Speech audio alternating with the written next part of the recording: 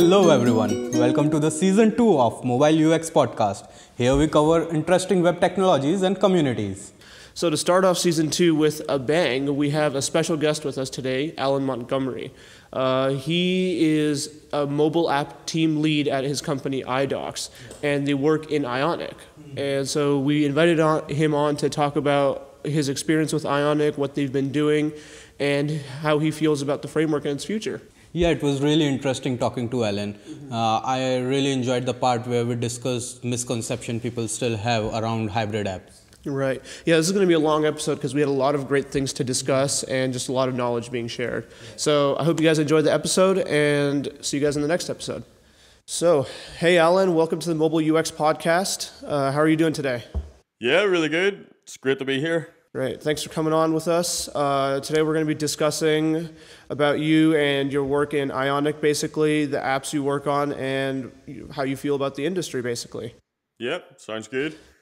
So why don't we get started with, why don't you introduce yourself to the podcast, basically, and then we'll get on from there. I'm Alan, and I'm from Belfast in Northern Ireland, just outside Belfast, actually, but it's easier just to say Belfast because people actually recognise Belfast.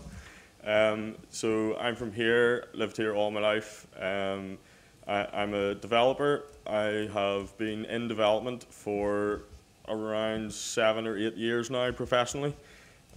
So I finished my degree around 7 years ago, and then the company I work for now is actually the company I did my placement year with through university.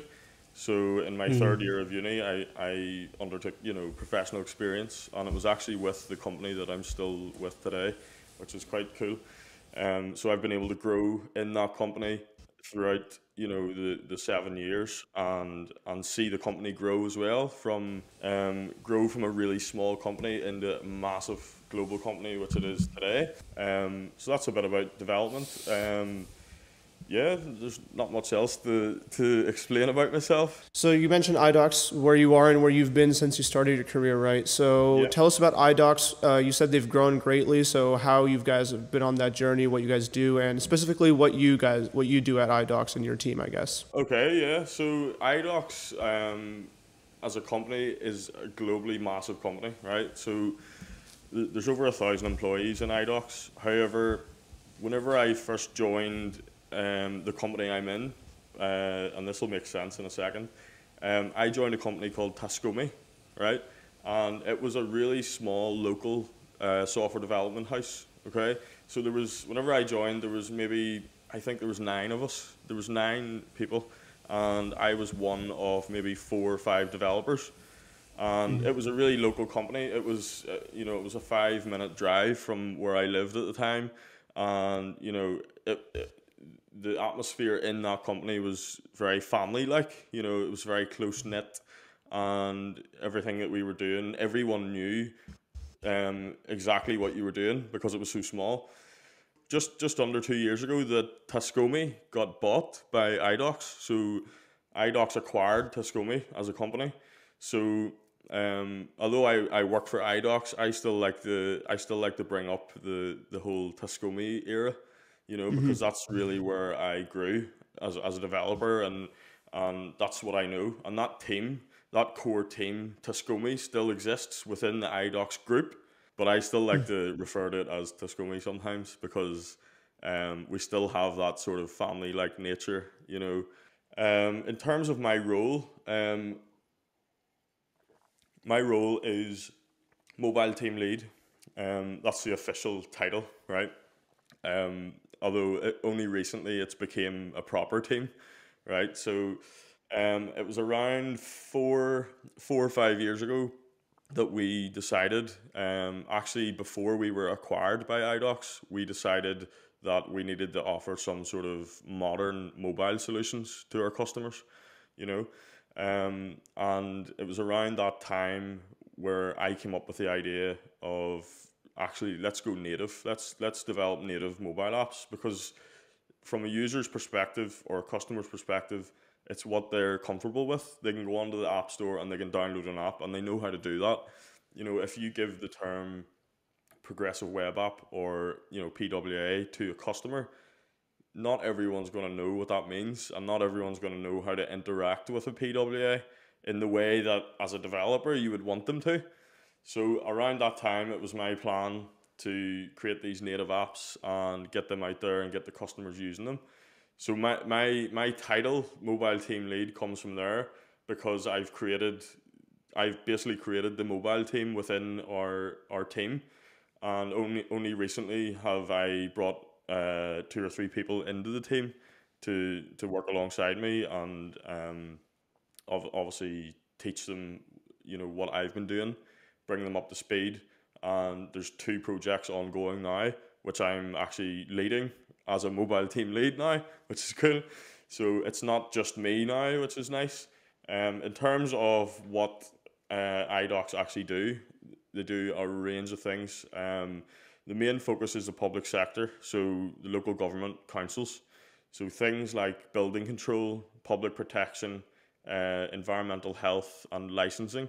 They're probably some of the main products. So the likes of if a new building was to be erected, you know, it would go through the planning phase and it would be submitted to the council, and all of our software is used to do that from end to end, which is nice.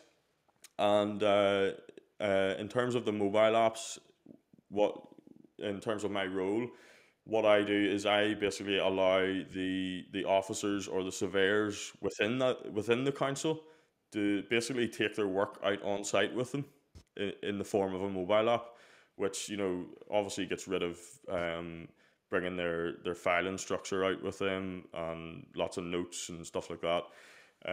So that's really, really fun to be included and be involved with that sort of side of it. Because it's obvious that you're making a big difference to someone's job, and you know they're obviously saving time, and they're not going to be frustrated by mountains of paperwork. So that's in a nutshell what iDocs does, and a bit of background about iDocs, and obviously a bit about my role. Wonderful. You know, it's always great to like have that family kind of knit between the people you work with, and it's great that you got to keep that, even though the original company that you started with has merged into a much larger corporation. Like that feeling is what really kind of helps with the motivation, because if you're working in a cubicle, it's just not as like fun to work, and kind of that's it. Yeah, takes the magic away. One of the best things about that company is how close everyone is, and you know, the relationship between each person.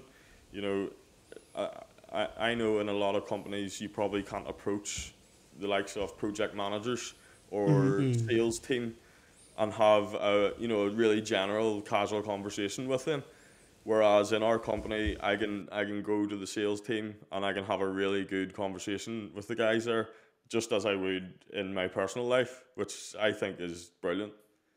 Right.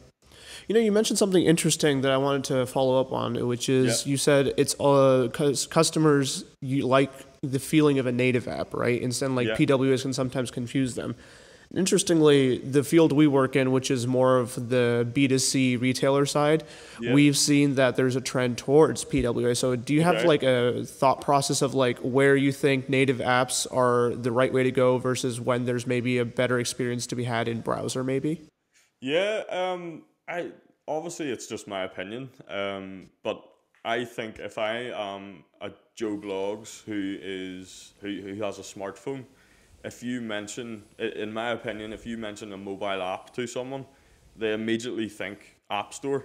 You know, that's my sort of reasoning behind it. They immediately go onto the App Store and they search for what they need, and you know, they download the app and the app's on their phone.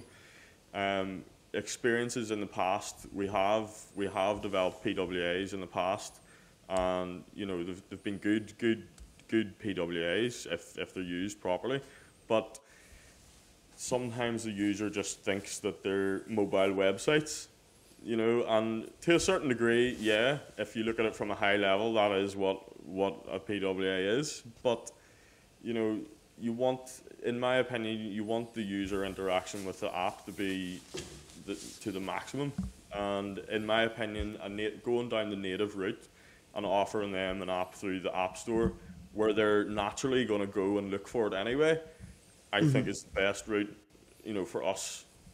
But in terms of PWAs in general, I do love PWAs. I think they're very powerful, and I think whenever people start to catch on, actually I can install an app from my browser and I can interact with it the exact same way, without having to download it from the App Store. Once that starts to circulate and people become more familiar with that sort of style of app, then it'll really, really take off. But I think for now, native for us is definitely the route to take. I think a proving ground is going to be, I don't know if you've heard about Amazon launching their game streaming service as a PWA.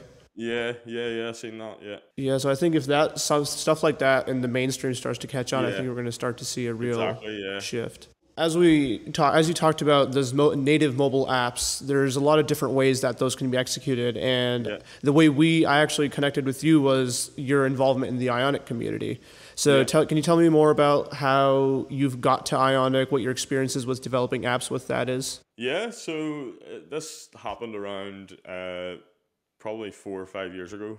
As I was saying, like whenever we came to the realization that we actually need to go mobile and we need to offer these solutions in a mobile way. And it was myself and a colleague, Kieran, who actually lives in Australia now, and we were posed with this problem. How do we build a mobile app? That was basically the question. How do we do it? How do we do it?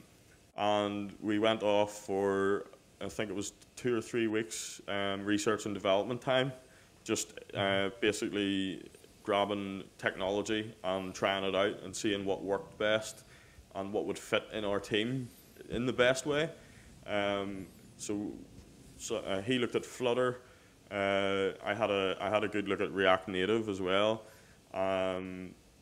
We were contemplating just going completely native and using Swift and Java.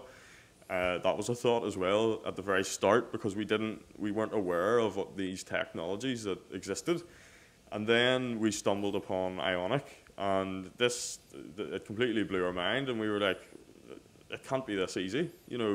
How can it be this easy to build a cross-platform mobile app with one code base, and we don't even need to know any specific language. So we're basically writing in JavaScript. So correct. At that time, we found Ionic, and it was actually Kieran who found Ionic before me. So I was trying to prove out my React Native sort of project, and he came along with Ionic and built a test app, 10 times faster than I did in React Native. And that was it. That was a solid foundation. That was good research, and it really fitted our team for what we needed at that time. And obviously, yourself, Ionic and Capacitor have grew since then. That's like 5 years ago now. It was version 1 or 2 that we started with.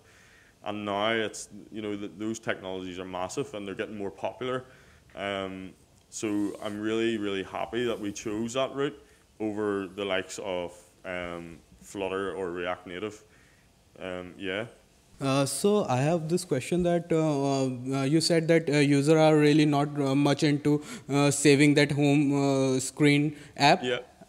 From website, and I agree with that, and people are much more into downloading it from the official app store. So is this the main reason for you to move into native apps, or you also think that on web browser we are unable to, most of the popular websites are unable to give the app-like experience? That's a good question.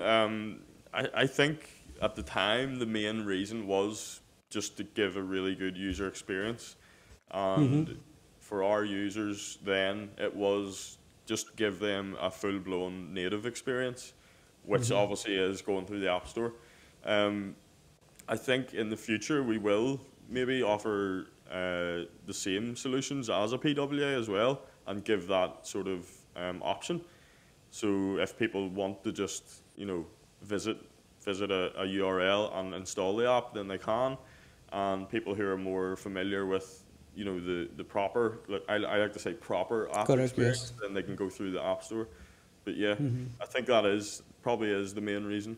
I think with Ionic, though, even with native apps, I think what's great is there's still a difference between running something in a browser. Like the feature, the native hooks that Ionic gives you is really useful, especially when you're building very specialized apps that have kind of more intensive experiences. What do you think, Yeah. Alan? Yeah, no, I agree, yeah. And so sometimes if you don't build your app with a creative mind, especially with something like Ionic or any sort of like framework that you use, it's very easy to notice that it was built in Ionic. If you know if you don't have a creative mind when you're developing certain parts of the app, then you can very easily just tell, you know, that well that's an Ionic app, you know.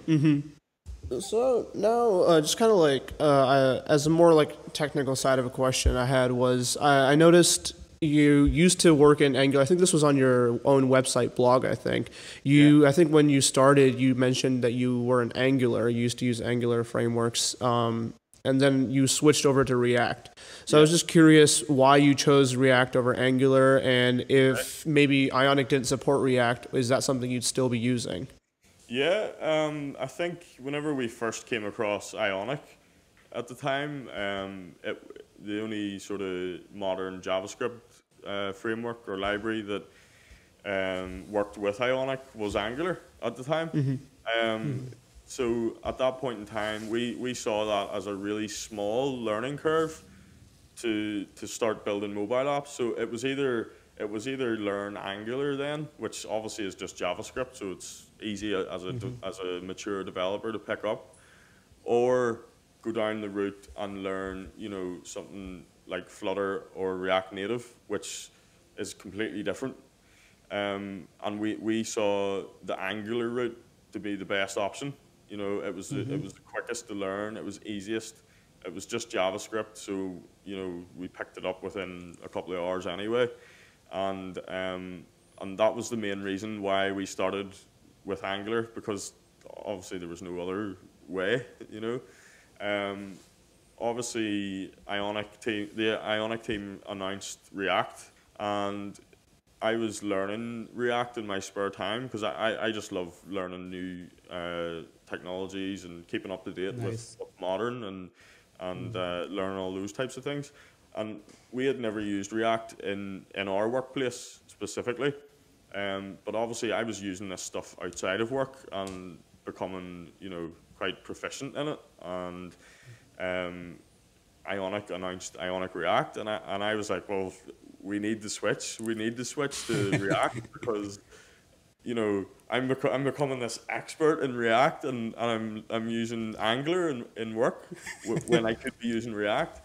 So I think the question why React over Angular, it's basically it comes down to I know more about React and I'm more confident in React, and I know if someone poses me with a problem, I can come up with a solution very quickly in my head using React. Whereas if I was to use Angular, it might take a little bit longer. I could still do it. Obviously, it's all just JavaScript at the end of the day, but it would take a bit longer. You know, the thought process, the planning, the preparation, the coding. But with React, it's just fast. I think it's fast. Would we? What was the last question? If It was basically just if Ionic didn't support React, is that something would you drop? Which one would you drop, React or Ionic? Okay, yeah. I think we probably still would use Ionic, so we'd probably be using Angular, and I would just have to live with that. You know, it would be a bit of a personal loss for me, but yeah, I think Ionic as a whole, doesn't matter what sort of framework or library we're using with Ionic, I think we'd still use Ionic, yeah. One of the more like that thing about having the ability to use any framework and their way they've created their component system using web Yeah. components that work Yeah, on yeah. any framework is just a technical achievement to me. Like whenever I see that in action, I'm Yeah. just impressed. It's so nice. When you look at their web components under the hood and just figure out how they work and how, you know, something built with Vue.js, for example, can be exactly the same as if it's built with React is just incredible. I think that is amazing. And to offer Yeah. that as a, obviously as a company, to offer that as a solution to developers to choose what they want to build in, it's incredible. Really, really cool. Really well done. Yeah. Yeah, so Alan, you have mentioned that initially you moved to Angular in Ionic because it was similar to JS, Yeah. and then you were learning React because this was means it was kind of the next cool thing. So you were exploring it, Yeah. and then when Ionic switched start giving support to React, you were excited to have it in Ionic, and you start working on React. Yeah. So this is like a story to most of the developers. They were working on JS, then they were working on Angular, then Yeah. React, and these kind of things. What do you think? How should what's best for the developer to keep switching between the apps, or I mean, keep switching between the technologies? Um, Or they should stick to some technologies learned that along in the deeply, and then yeah. try to explore new technologies. Yeah, I think obviously the answer to that question is stick with one, because long term it's going to be better, especially for a company, maintainability and readability of your code and stuff like that. I think at the time though, for us, it was still kind of fresh, so it was okay to change. Yes, I yes. think if it was maybe 6 months or a year later, we probably couldn't have changed because there would have been too much code written in Angular. We actually still have one app that's written in Angular, and it's actually in the process of being rewritten into React at the minute, and that'll be the last bit of code in Angular that's left for us, and obviously then that'll just be scrapped. But I think if we had maybe 2, 3, or 4 apps that were built in Angular before the React support came for Ionic, then I don't think it would have happened. Because as you say, you can't just jump between all these different technologies, especially as a business. It doesn't work. But for developers out there, I think it is good to keep learning and Correct. and, Yes. and keep And up to date exploring with new what's technologies. modern. Yeah, so if you are an Angular developer, there's no harm in going off and learning React and learning the structure and the patterns that React has. The same with Vue.js. There's no reason why someone can't go and learn all of these things while still sticking to one. You know, a main sort of framework or library for their main sort of job.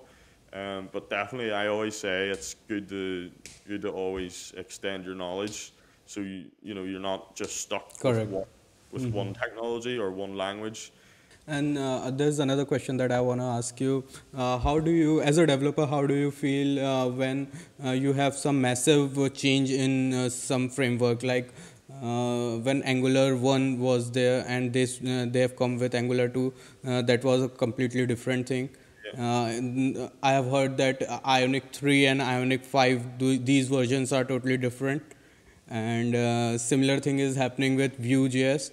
It's obviously, as a developer, it's obviously frustrating whenever you've written things in a certain way and then things completely change and you have to go back and maybe rewrite some of your code that was probably solid code for years, or months or whatever.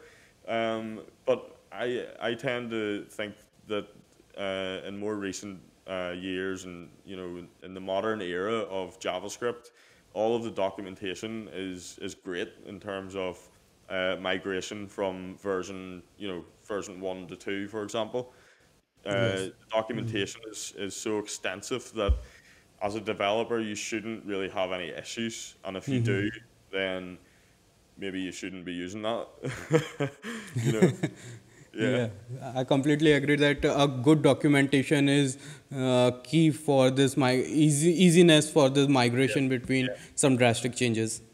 We have initially talked about this natives apps and PWAs. Now I want to ask that do you see any advantages and drawbacks of hybrid app development versus native like Swift or Flutter Java app Okay. development?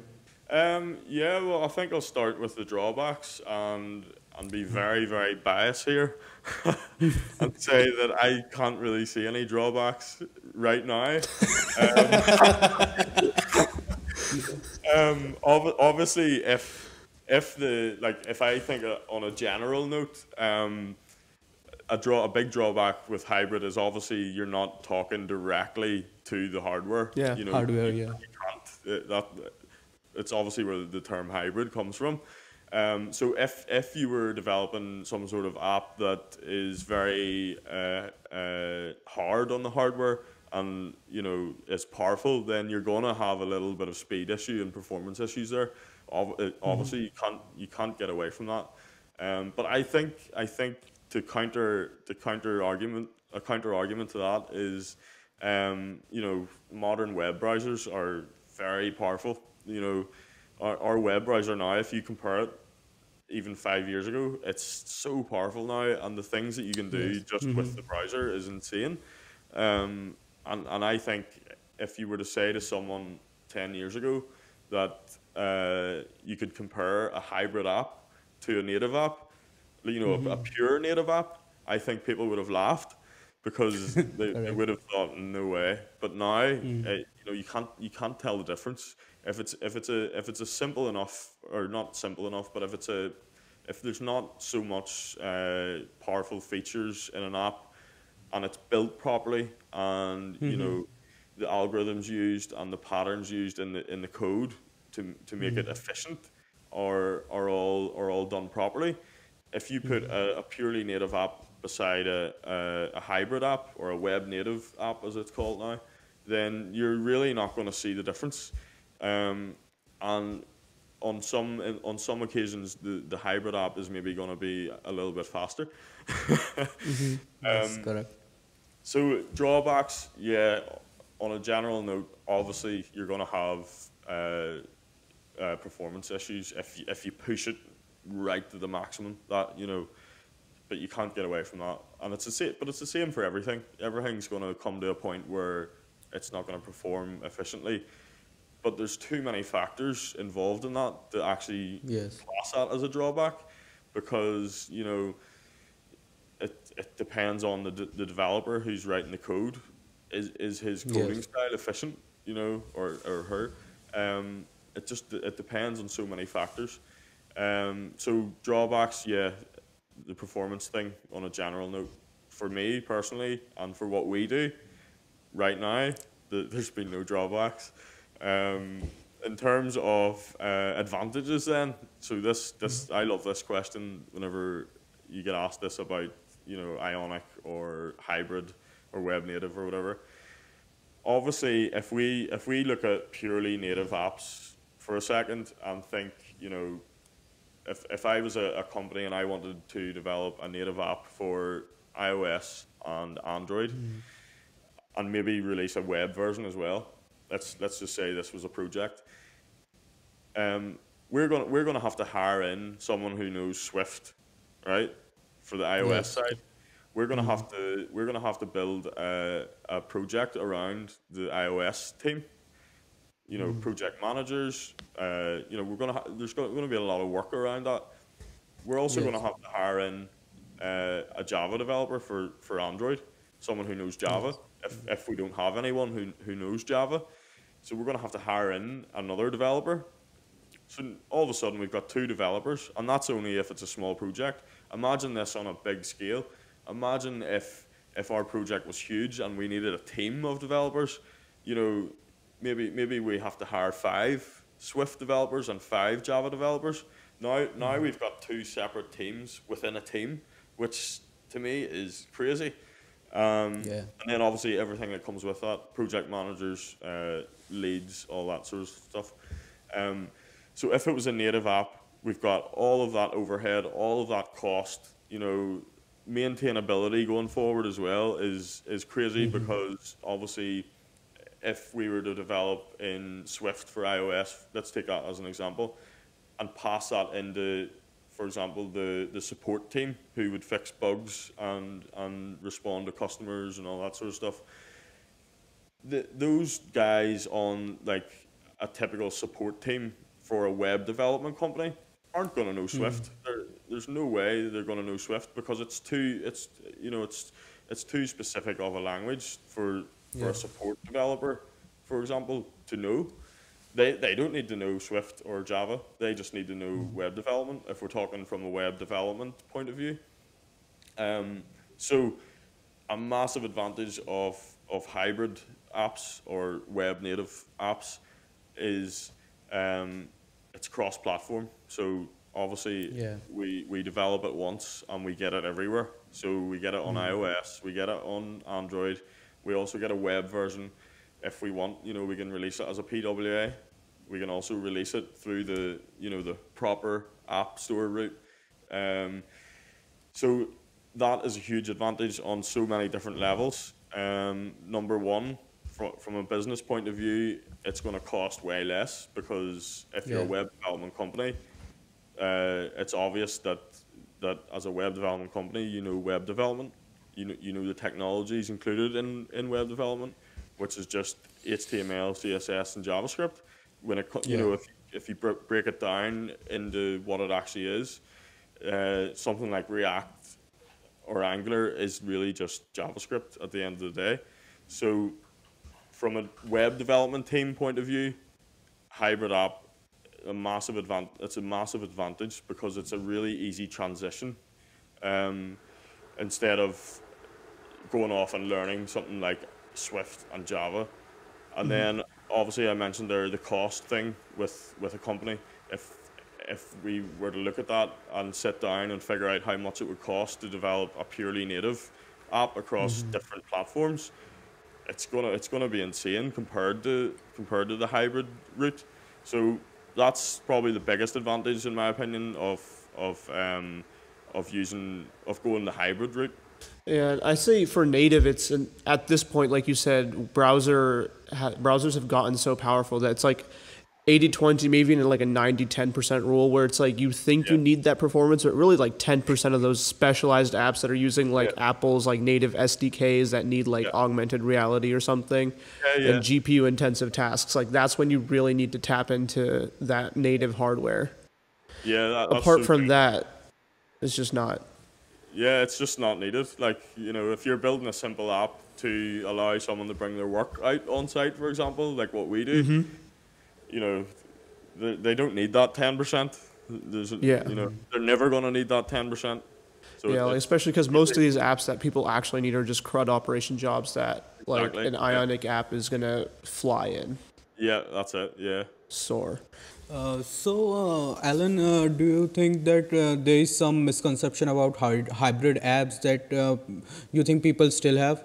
Yeah, I think if you mention the term hybrid app to someone, some people might get a bit scared and think, oh no, not hybrid, because of how much it's grew over the last, let's say, 6-7 years.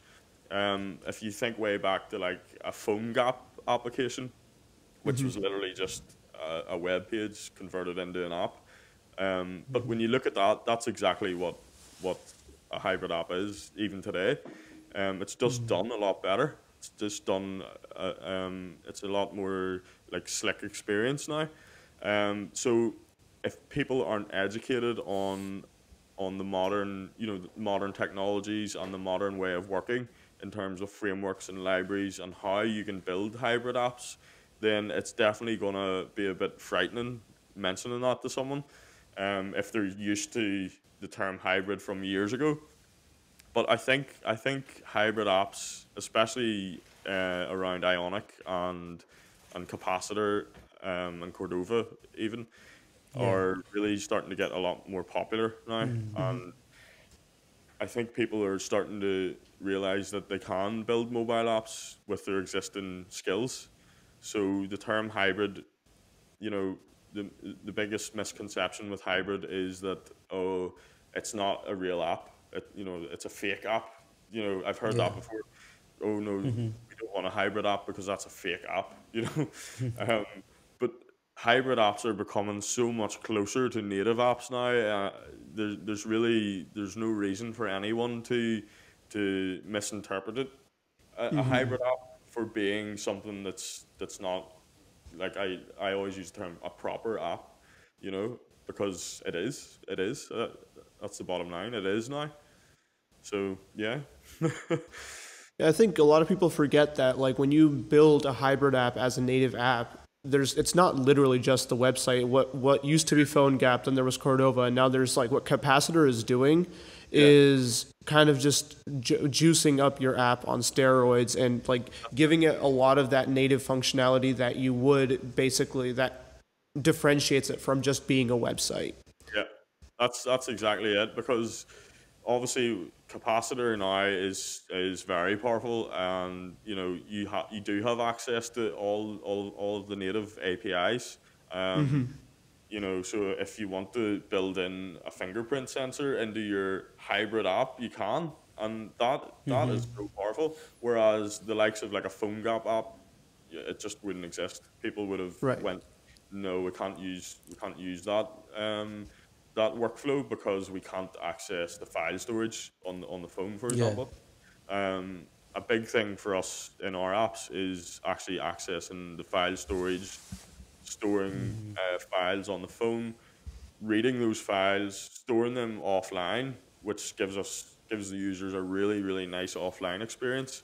Because if I'm a building control officer, for example, and I need to bring multiple PDFs out on site to view plans of a building, and I can take those, and even if my phone goes offline, and I can still access those files and open those files and view those files from within my application. That, for me, is an amazing bit of user experience right there. Yeah, which wouldn't have been able to be done, a while back. Right. So, switching away from the developer talk, I guess, I just wanted to kind of get into the designer side of your job. So, as you design these apps, so even though they're for a little bit more of the industrial side of user experience, but are there still, I imagine there's some critical elements that you keep in mind when designing these to make sure that your users don't hate you after using the app? So, like, can you, like, just knock out a few of, like, Yeah. what those things are that you think everybody else should keep in mind when making their apps? Yeah, there's obviously a lot of things that we can talk about here in terms of making an app feel like an app, and what that is, because that might be different to two different people. You the way I like to design apps, and I like to think of a user using a really popular app, for example, like Facebook or Twitter or Instagram or whatever, and really tap into how those sort of apps deal with user interactions. A big thing in our apps, for example, here's a really simple example actually. Deleting something in an app or removing something, you know, in web development on a normal web solution, on a web app on a browser, you would probably have a button, right? A delete button. Yeah. Let's make it a really easy example. A delete button, and it would pop up and it would say, "Are you sure you want to delete?" Right? Whereas from a design perspective for a mobile app, you really need to, I think as a developer, you really need to think, how can this work nicely on an app? I can't just stick a button for every row of record that I have, because that would look Right. silly. We only have a certain amount of space on a screen. So how can we deliver this in a nice way for a mobile app? And the simple answer to that is look at your email client on your phone. How do you delete something on your email? You swipe it, and you reveal a button. So things like that, and Ionic does that really nice with the sliding item component. Right. And you can wrap items in a slider, and we can Yeah. just slide it across and access the button that way. I think that's a really simple example. to use, but it's really I think it's a really good user experience for someone who is familiar with mobile apps as well. Um, just other things like utilizing the side menus for for to hold things in there related to maybe a record that you're on. So if we had like a list of records on one page and we click into one of those, the side menu for that screen from a design, from a UX point of view, should hold everything related to what you're currently on, which sounds really simple, but I've seen it done so wrong, and and that's just how it should be. The user should know that if they click this side menu, they're going to get all the information about this particular thing that they're looking at, and that is simple, but it's really effective in terms of design and interacting with the user, because then they will get familiar with your app and they'll know that if they click a certain button or click in a certain area, they know what they expect. And if it's consistent across the whole app, then they're going to have a really good experience. Right. You know what's interesting is there's this thing in Ionic that I haven't tried yet that I've been waiting to try. I want to know if you've tried this yet. Is Ionic lets you use multiple menus, we know that, but also lets you pull in menus from the right. And it's something that I haven't done yet, but is this something that you've been able to use in your apps anywhere? Because this experience is something that I've been interested in wanting to do, but I haven't thought of a good use case to use it yet. Well, I think whenever I'm designing an app, I like to have the main sort of action button on the left of the toolbar, right? So if we were in, like, say we had we clicked into a record and we had a view files sort of screen that we could navigate to, and we were viewing a list of files. Within that screen, you would want to give the user the ability to add a new file, for example, right? And obviously in a mobile app, we don't want to stick this big ugly button in the middle of the page.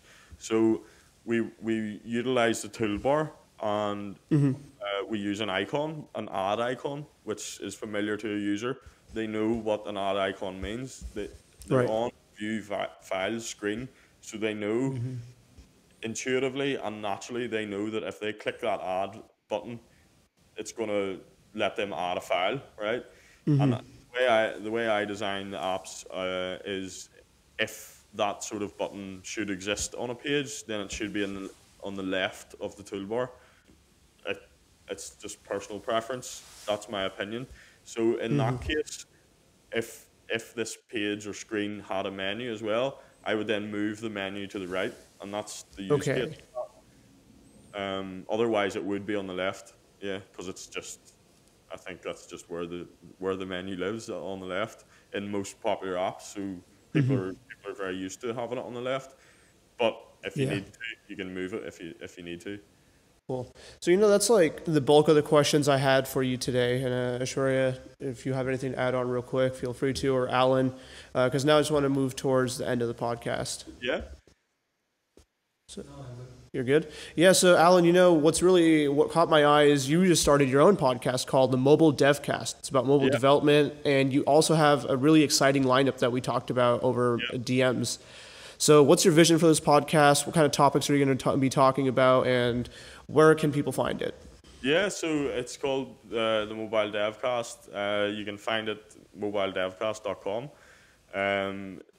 I've only got one episode so far. I've been really busy lately, so I haven't got around to doing the second episode, but it will come soon. But in terms of like topics, for me, I just love sharing my knowledge. I love talking about stuff that I'm passionate about, and that is mobile app development. And if I can share my knowledge in this way and help a few people along the way, then that's ultimately what I want to do, and provide it in a way where, if someone's driving to work, they can stick on the podcast and it's only 20 minutes and they can maybe listen to it, get some value from it, and move on, which is what a podcast is usually used for. You listen to it while you're doing something else. So topics, things like Ionic that we've talked about here, things like capacitor, but not limited to talking about more native technology. So down the line, I might even talk about Flutter or React Native, for example, because the main sort of structure of the podcast is focused on mobile app development, but I want to really push the whole web native hybrid sort of route for mobile apps, and I want to really try and make people aware that you don't need to know how to natively develop an app to develop an app. You can do it this way, and here's how you do it, and here's the resources, and here's some documentation. Here's a few examples. So that's the main sort of goal for me with that. It's just really to have a place to talk about it. Nice. For me, I love talking about stuff. So if I can do that and help people, then that's good. Yeah. Well, if you love talking about mobile development, we're always here, so maybe we can get Yeah. you back on sometime to talk Awesome. about Yeah. other more specific things.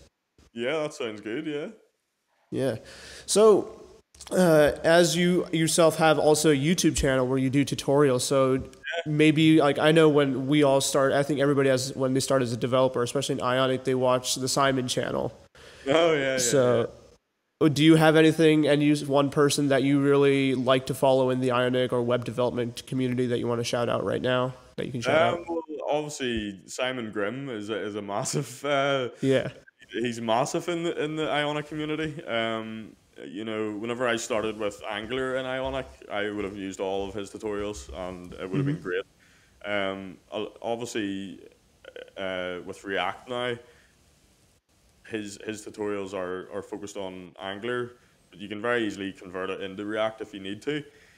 But in terms of Ionic React, like YouTube channels and stuff, I haven't really came across a really good one yet that I know of. I know there's a guy called Aaron Saunders who uses Ionic React, and he has a lot of content on Ionic React.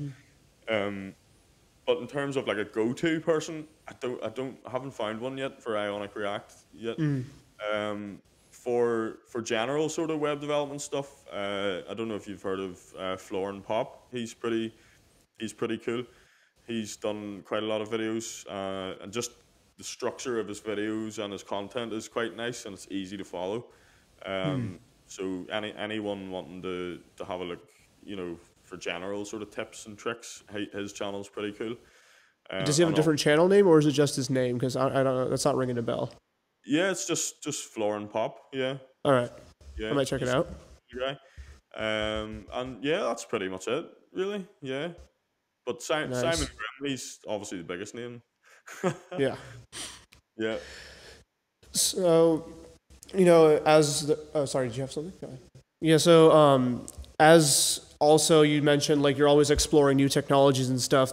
I feel like I've also felt like in our company, I feel like every now and then I find something which is like, oh, why haven't we been using this? Yeah. And so, is there anything like that you found that you feel like people, or it's underrated, and you feel like people should be giving more attention to?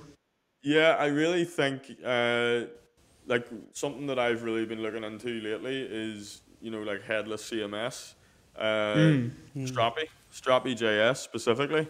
It is so powerful, and I think all the time, why can't we use this in our workplace? Because it's simple to use, simple to set up.